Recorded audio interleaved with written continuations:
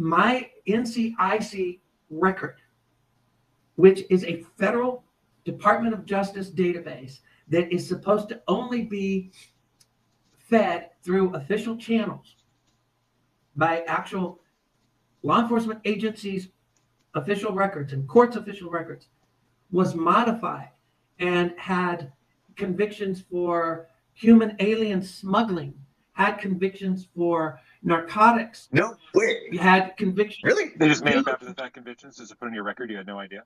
That's crazy. Oh, are you kidding me? I posted the list on X years ago, and I reposted them recently. I have convictions. I have convictions listed in my NCIC record accusing me of sexual misconduct, witness intimidation, distribution of narcotics. You never did anything remotely like that. And none of those things are true. Dude, I got so